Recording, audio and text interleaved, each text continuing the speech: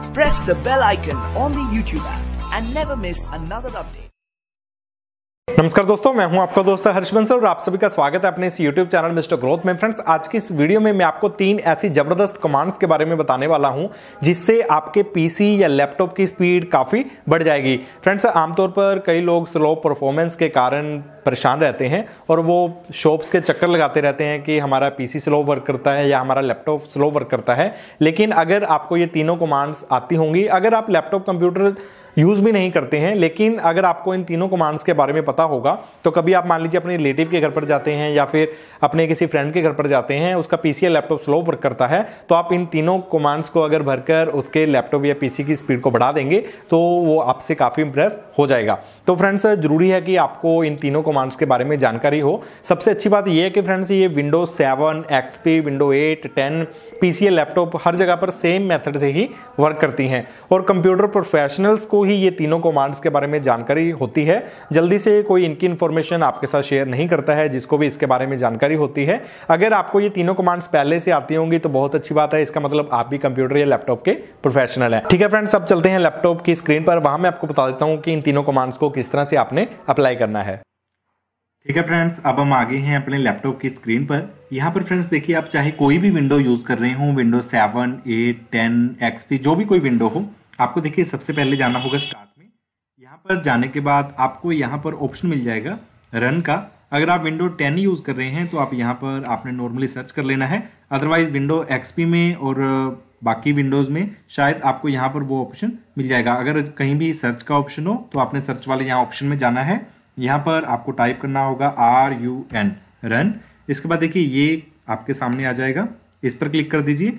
अब देखिए पहली कमांड है, ये आपके सामने लिखी हुई है प्रीफेच। ये आपको याद रखनी है। मैं दोबारा से टाइप कर देता हूँ PREFETCH। इसके बाद आपको ओके पर क्लिक कर देना है। यहाँ पर आपको कंटिन्यू पर क्लिक कर देना है।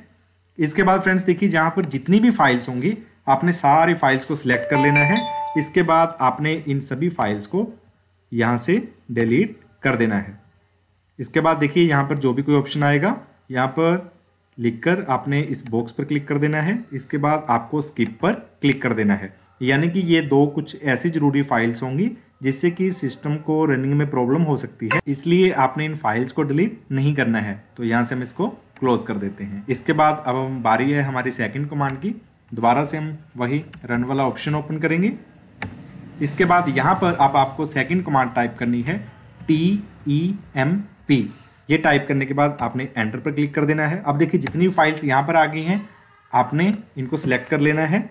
सिलेक्ट करने के बाद आपने Ctrl+A बटन दबाना है कीबोर्ड से सिलेक्ट करने के लिए। इसके बाद जैसे माउस का आप राइट बटन क्लिक करेंगे तो यहाँ पर आपके सामने ये ऑप्शन आ जाएंगे, फिर आपने इनको डिलीट कर देना है। इसके बाद फिर वही सेम इस बॉक्स पर क्लिक करना है, फिर आपको स्किप पर क्लिक कर देना है, फिर आपको बॉक्स पर क्लिक करना है, फिर स्किप कर देना है। जो भी कोई ऐसा ऑप्शन हो वो आपने सारी फाइल स्किप कर देनी है, इनको आपने डिलीट नहीं करना है।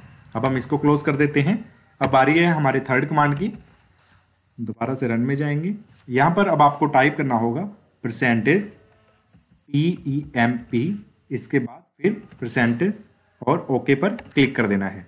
और फिर आपके सामने कुछ ऐसी फाइल्स आ गई हैं कि आपके पीसी या लैपटॉप के लिए यूजलेस होती हैं और इसकी स्पीड को कम कर देती हैं। तो आपने इन सभी फाइल्स को Ctrl+A बटन दबाकर सिलेक्ट करना है, फिर माउस के राइट बटन क्लिक करके यहाँ से इन फाइल्स को डिलीट कर देना है। इसके बाद आपने फिर यस पर क्लिक कर देना है।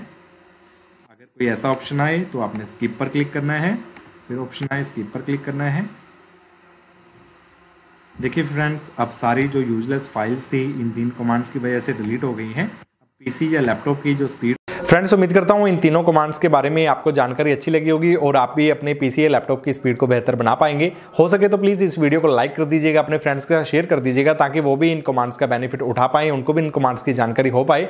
और फ्रेंड्स, साथ में चैनल को सब्सक्राइब करने का लिंक दिया हुआ है, यहाँ पर क्लिक करके आप मिस्टर ग्रोथ चैनल को सब्सक्राइब कर सकते हैं ताकि मैं जब भी कोई इस तरह की लेटेस्ट इन्फॉर्मेशन वीडियो बनाकर आपके साथ शेयर करूँ तो वो आपकी मिस ना हो। ठीक है फ्रेंड्स, जल्दी मिलते हैं एक और नई वीडियो के साथ।